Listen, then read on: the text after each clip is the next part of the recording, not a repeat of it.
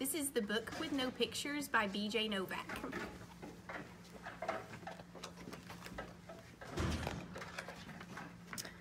This is a book with no pictures. It might seem like no fun to have someone read you a book with no pictures. It probably seems boring and serious, except here is how books work. Everything the words say, the person reading the book has to say, no matter what. That's the deal. That's the rule. So that means even if the words say, blork. Wait, what? Well, that doesn't even mean anything. Blurf. Wait a second. What? This isn't the kind of book I wanted to read. And I have to say every word that the book says. Uh-oh. I am a monkey who taught myself to read. Hey, I'm not a monkey. And now I'm reading you this book with my monkey mouth in my monkey voice. Well, that's not true. I'm not a monkey. Yes, I am a monkey. Also, I'm a robot monkey. What? And my head is made of blueberry pizza. Wait a second. Is this whole book a trick? Can I stop reading, please? No. And now it's time for me to sing you my favorite song. A song. Do I really have to sing it? Glug, glug, glug, my face is a bug. I eat ants for breakfast right off the rug. What? This book is ridiculous. Can I stop reading yet? No? There are more pages? I have to read the rest?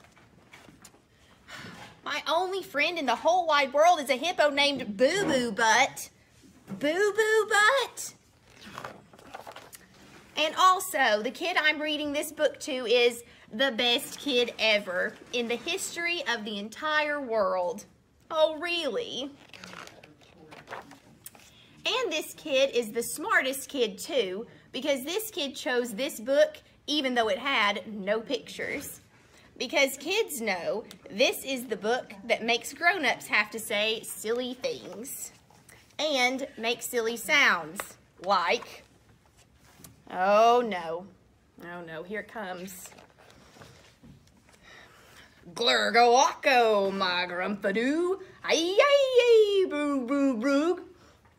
Oof, eef, blaggity blaggity, blippity bloppity, glippity, beep boop, ee, badongy face. Oh my goodness. Please don't ever make me read this book again. It is so silly. In fact, it is completely and utterly preposterous. Next time, please, please, please choose a book with pictures. Please. Because this is just too ridiculous to read. The end. Bonk. I didn't want to say that.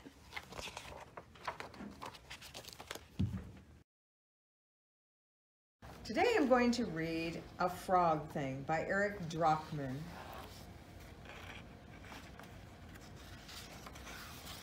Frank wanted to fly, but he was a frog, and frogs can't fly. Frank was different though. Special, aerodynamic. You can do whatever you set your mind to, Frankie, his parents had promised.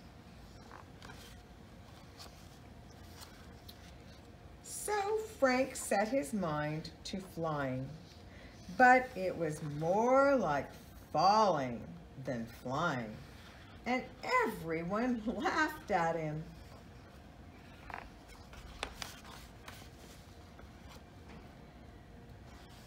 Tired and discouraged, Frank buried his head in the big webbed feet.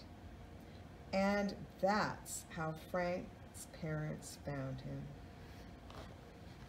Frank explained his problem, and there was a long silence as they thought about how to respond.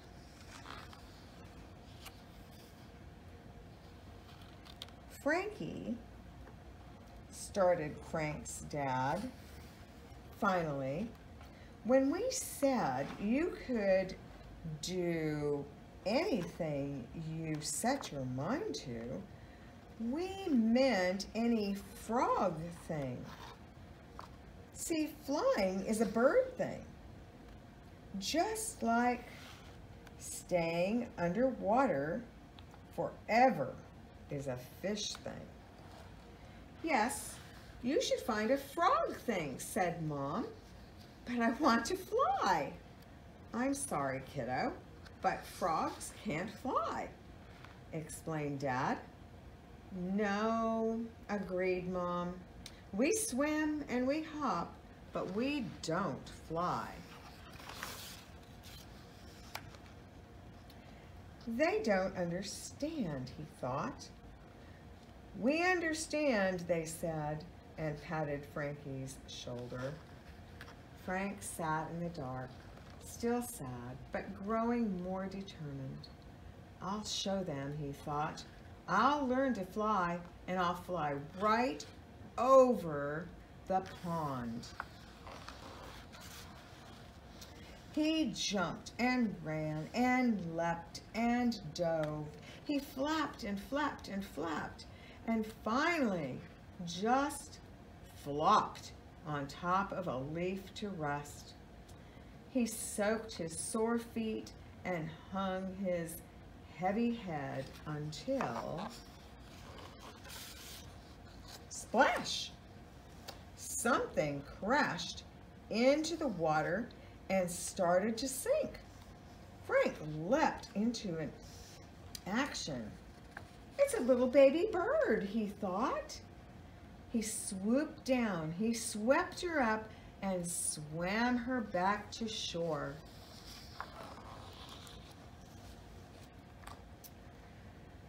The nervous mother bird hugged her baby tight. Her baby coughed, then wheezed, then opened her eyes, safe and warm in her mother's wing. The mother bird turned and kissed Frank right on the cheek. He was very surprised and a little embarrassed. Thank you, she chirped. What a great swimmer you are. How can I ever repay you?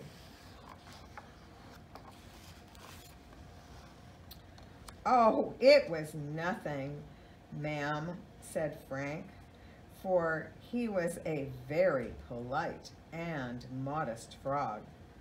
Please, I want to do something for you, anything. Well, suggested Frank, I really, really want to fly. And you still want to fly? Frank shrugged. I've set my mind to it. But frogs don't fly, said the mother bird. I know, admitted Frank.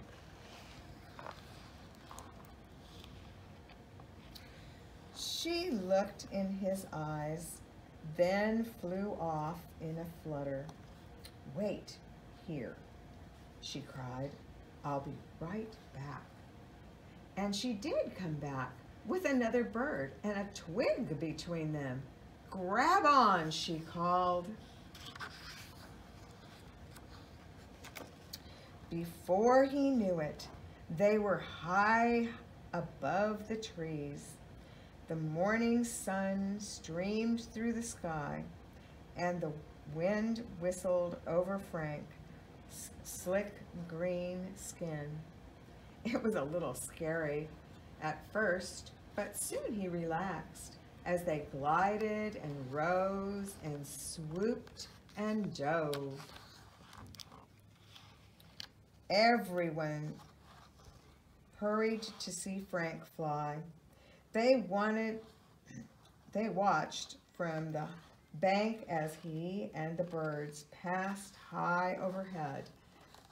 This is no ordinary frog thing, observed Frank's mom. When their flight was finished, the mother bird pulled Frank close. "You are a very special frog," she said, and with a whoosh of her wings, flew back to her nest. Breathless, Frank waved. "Thank you, thank you, thank you so much." Frank hopped home, somehow lighter than before. On his way home, he met his folks. "Frankie, we saw you up there," Mom beamed. "Fantastic," croaked Dad. "You can do anything you set your mind to." "Anything," agreed Mom. "Well, any frog thing, maybe," Frank explained. "The birds were the ones flying. I was just holding on. But I do think I could be one of the great swimmers." His parents smiled proudly as Frank joined his friends in the pond.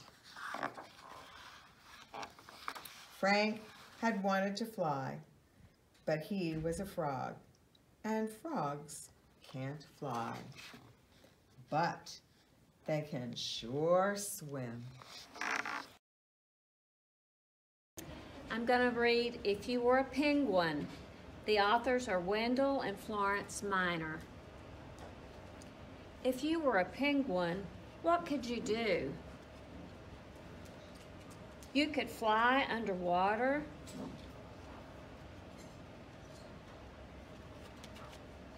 or sing a duet. You could live on the land, but get really wet. You could wear a tuxedo or make funny faces. You could go for a swim in warm or cold places. You could live underground or on top of the ice. Penguin pals all around make it twice as nice. You could have funny names like Chinstrap and Gentoo. You could learn to toboggan. Woohoo! You could wear fancy feathers in dry or wet weather. You could eat squids and fishes without any dishes.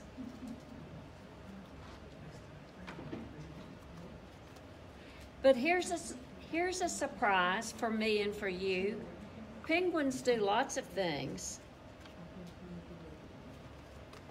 And you can do too, that you can do too.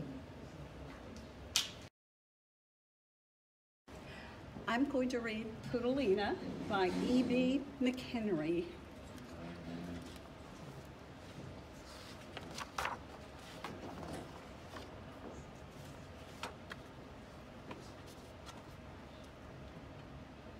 In a big city, high-rise, on the very top floor, lived a pink, fluffy poodle, Poodlena Pompadour.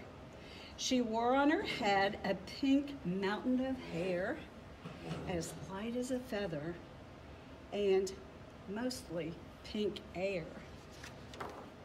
Can we see it? Okay. Days were spent teasing her fabulous fluff, shaving legs, painting toenails, and other such stuff. It took lots of work and a good bit of spray to look pretty and perfect in just the right way. She'd fuss and she'd tweeze, she'd paint and she'd fluff, she'd powder, perfume, and pink herself up. When finally finished, leashed late in the day, she'd leave for the park for the dog time to play. Down, down she'd go at 3/4, just 4, to the elegant lobby from the very top floor.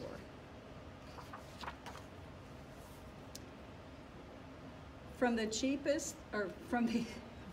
elegant lobby and revolving glass doors through rush hour traffic, just big city stores. Can you see her down there? At 5, she'd arrived to a wild dog park scene where dogs whizzed around, fetching balls on the green. But she kept far away from the ball-fetching jaws, away from the wet noses and mud-padded paws.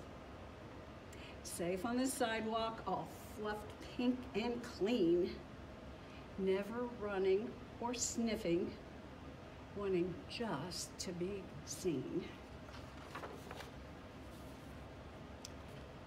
One night storm clouds blew in, heavy rains filled the sky. No dog park for days.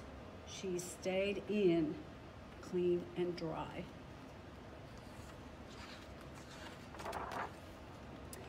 She fussed and she tweezed. She painted and fluffed. She powdered, perfumed, and pinked herself up. When the rain finally stopped, she returned to the scene and arrived extra pink, extra fluffed up and clean. But disaster had struck. The park was afloat. Mud covered the sidewalk. It looked like a moat.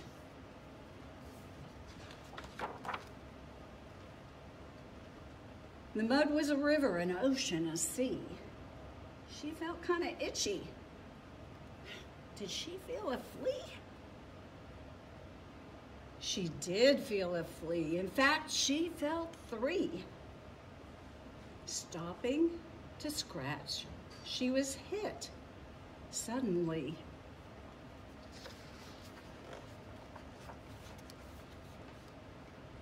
She flew up in the air, spinning round and around, getting covered in mud as she slid to the ground. Her mountain of hair hung soggy and small, her pink, perfect look somehow lost in the fall.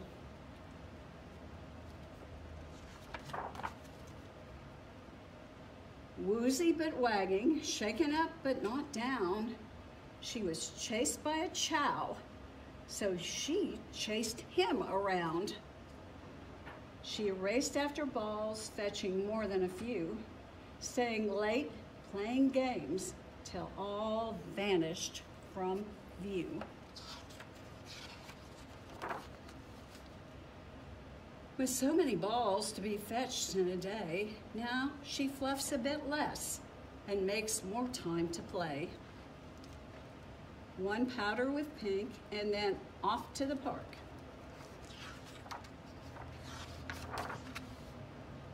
To chase balls on the green and get dirty till dark. This is a book called Hey, Grandude, and it's by Paul McCartney. You guys will not remember a band called the Beatles, but I bet your parents will. And this was one of the main guys in the Beatles, and he's written a book for children. And it starts with a postcard. Dear reader, my name is Edward Marshall Sr. I have 4 grandchildren. I call them chillers, and they call me Grandude. I live in a very normal house on a very normal street, but when my chillers come to stay, we go on adventures that are far from normal. Sometimes things get a little bit out of hand, but everything always works out fine in the end. Come and join us on an adventure. Yours sincerely, Grandude.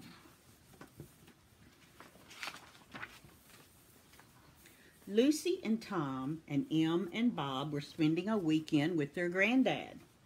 Today was one of those days when nothing felt quite right. It was gray and drizzly, and everybody was grumpy and too bored to be bothered. Cheer up, chillers, said Grandude, and he pulled out a pile of postcards from the back pocket of his trousers. Look at these. M picked out a postcard of a sandy beach and sparkling blue waters. I wish we could go there, Grandude, she said. Well, let's see what we can do. Grandude reached into his coat pocket and took out a shiny compass. He gave the compass a rub and waved it over the postcard. The needle started to spin round and round. See the compass needle spin, let the magic fun begin. And then, in a flash of magic, zing, bang, sizzle, everything changed. The children were standing on a golden beach with little waves tickling their toes. The water felt beautifully cool. We're on the beach from the postcard, Bob laughed as he splashed in the sea. But the magic compass hadn't finished yet.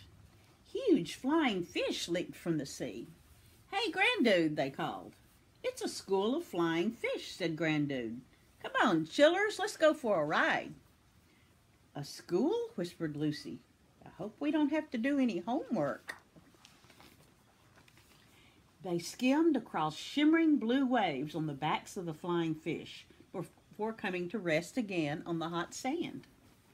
They built sandcastles and then lay beneath a coconut tree eating ice cream. The memory of their gray, grumpy day was completely washed away, and they were perfectly happy. Until... Ouch! Cried Bob. A little crab scuttled across the beach. That crab pinched my toe. Oh, no! Suddenly lots of little crabs were scurrying out of the sea, heading straight toward Grandude and the children. Hey, Grandude, said M, can we go somewhere a little less pinchy? Yes, I think we'd better hop to it, said Grandude. He quickly waved the magic compass over another postcard. This one had a picture of a cowboy. See the compass needle spin, let the magic fun begin. The magic flashed and sparkled, and once again, zing, bang, sizzle, everything changed. Grandude and the children found themselves in a desert valley with spiky green cactuses. A cowboy galloped toward them on a beautiful spotted horse.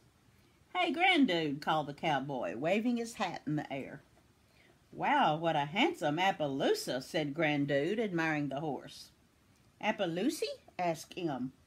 No, that's the kind of horse it is. It has nothing to do with me, said Lucy. Grandude gave a whistle, and 5 more horses came galloping up. He helped each of the children onto a horse, and they raced together through the valley. Whee! Cried Bob. Faster! Yelled Lucy. But what was that cloud of dust on the horizon? Oh, no! A herd of wild buffalo was rushing straight toward them. The canyon echoed with the sound of 100 hooves. Before they could ride to safety, Tom's horse reared and he tumbled to the ground. Hold on, Tom, shouted Grandude, snatching a rope from the cowboy's saddle. With a twirl, he lassoed Tom and hauled him onto his horse. Ride, chillers, cried Grandude, as fast as you can. They cleared the stampede just in time. Hey, Grandude, panted Tom. Perhaps we could go somewhere a little less stampy? Yes, good idea, said Grandude, and I think I need to cool down. Once again, he whipped out his magic compass and waved it over a postcard. See the compass needle spin, let the magic fun begin. Before the children could see the picture, magic sparkled and flashed, and in the blink of an eye, zing, bang, sizzle, everything changed. They found themselves high on a hill in the afternoon sun. The children laughed as they rolled in sweet-smelling wildflowers that seemed to stretch forever. Grandude pulled out his trusty guitar and began strumming a song. Hey, Grandude, mooed some friendly cows, their bells tinkling along to the tune. Grandude drew a small telescope from his pocket, and they took turns looking at the snow-capped peaks. But soon they heard a rumbling sound. Oh, no! Hey, Grandude, look, yelled Lucy as she peered through the telescope. A huge wall of snow was sliding down from the mountains above. Avalanche! Quick, chillers, cried Grandude. Jump! Just before the wave of snow reached them, Grandude and the children leaped onto one of the cows. "Up, cow, up!" Grandude cried. Magic swirled from the compass, lifting them all higher and higher off the ground, sailing them safely through the sky with the sea of snow rushing beneath them. "Swiss cows are exceptionally good flyers," said Grandude. Now, riding a flying cow is a lot of fun, but it had been a very long day. "Hey, Grandude," said Lucy with a yawn. "Maybe we could go somewhere a little more sleepy," said Grandude with a chuckle. "That sounds like a very good idea." This time, instead of a postcard, Grandude pulled a photograph of his own house from his pocket. "Magic compass, one more spin. It's time for bedtime to begin." He waved his compass over it, making the magic sparkle and spin, and just like that, zing, bang, sizzle, they were back in Grandude's living room. And the compass hadn't finished yet. With a final flash of magic, the children were changed and ready for bed. Their teeth were brushed, their faces were washed, and they were all tucked up tight.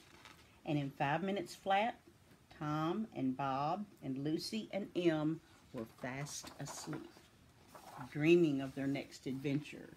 See the compass needle spin, let the magic fun begin. Good night, Grandude. I'm going to read Silly Sally by Audrey Wood. Silly Sally went to town, walking backwards, upside down. On the way, she met a pig, a silly pig. They danced a jig.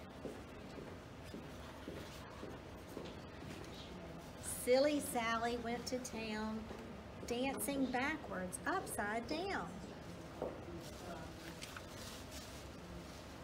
On the way, she met a dog, a silly dog.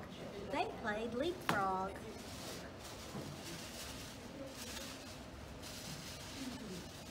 Silly Sally went to town, leaping backwards, upside down. On the way, she met a loon, a silly loon. They sang a tune. Silly Sally went to town, singing backward, upside down. On the way, she met a sheep, a silly sheep. They fell asleep.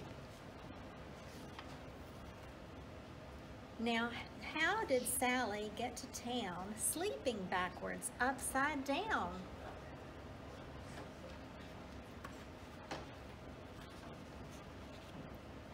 Along came Nettie Buttercup, walking forwards, right side up.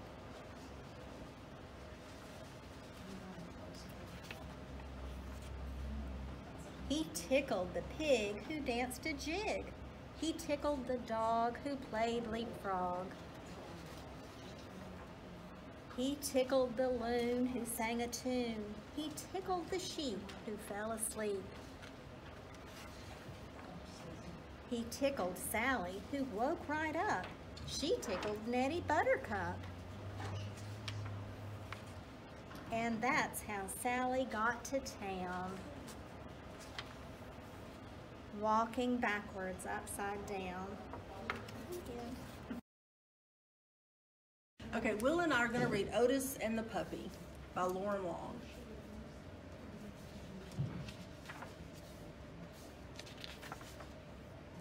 It was springtime on the farm where the friendly little tractor named Otis lived. The flowers bloomed, the trees are filled with leaves, and the farm buzzed with the joy of a new season. There were fields to plow and crops to plant. Otis was right in the middle of it, working hard. Put, puff, puttity, chuff. When the workday was over, Otis, the little calf, and all their farm friends loved to play hide and seek. Otis loved to be it, counting 1 putt, 2 puff, 3 puttity, 4 chuff as his friends ran to hide. When he reached 10, it was game on, and Otis motored here and there looking for his friends.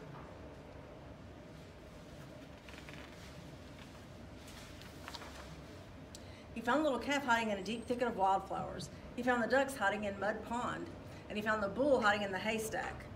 Otis and the animals would play until the sun disappeared behind the trees, making sure to be home before darkness fell. One evening, the farmer gathered everyone up in front of the barn and gently placed a burlap sack on the ground. The sack began to wobble, tumble, and roll. It sat up, stretched to the sky, and went, arf, arf, arf. What could be in there? Then out popped a little head. A puppy. The puppy shook his ears, raised his head to the sky, and yelped out another, arf, arf, arf. Then he burst out the sack and romped around, greeting everyone with wet kisses.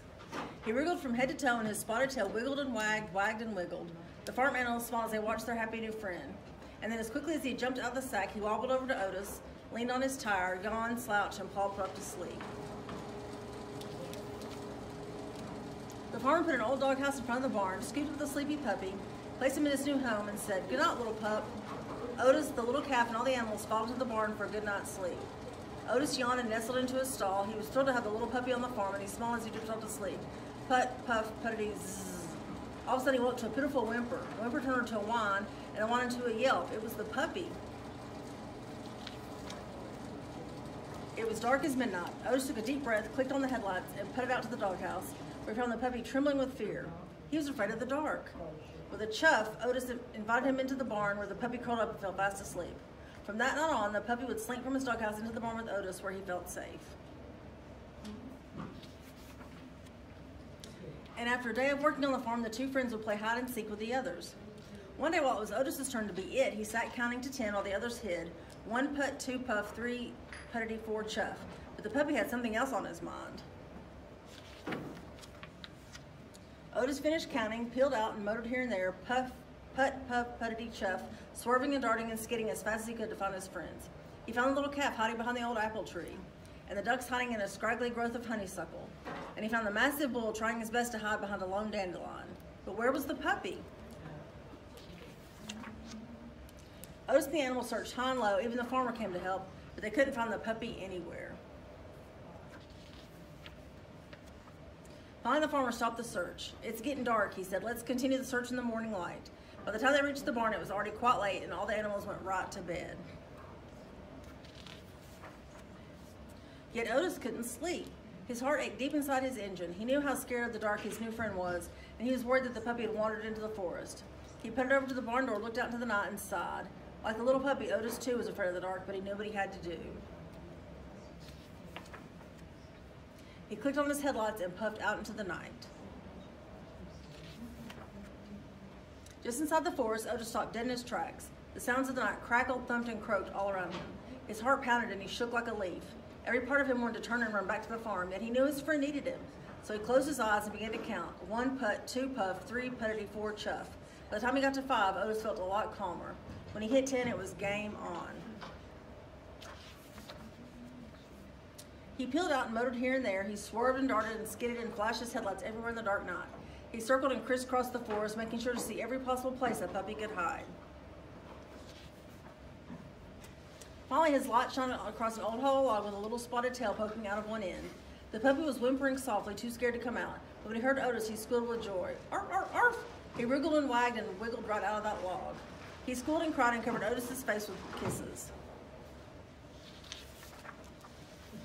Then the two friends began to make their way home. They stood tall together as they passed through the dark forest, and somehow the night sounds no longer felt so frightening to them. On the farm, a warm, safe bed waited them. Before long, a new day would arrive full of bright sunshine, work, and play. The end.